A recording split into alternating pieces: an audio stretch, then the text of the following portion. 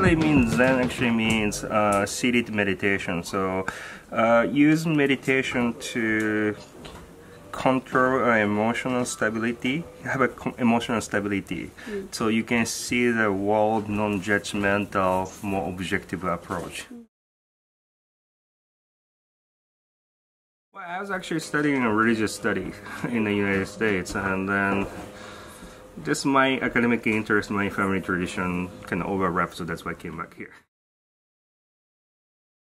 Well, just this understanding how your emotion change your attention, that's actually the whole point. Because what kind of emotion helps you to see the reality more holistically or non-judgmental way.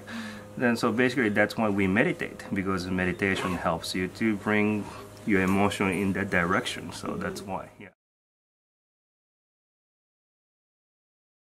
I can't really isolate it, but